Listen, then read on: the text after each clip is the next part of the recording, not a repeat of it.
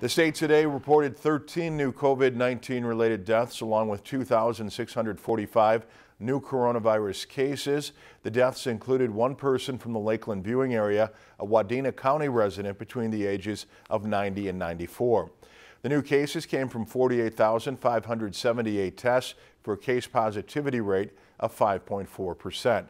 In the Lakeland viewing area, there were 197 new cases. Crow Wing County had the most with 32.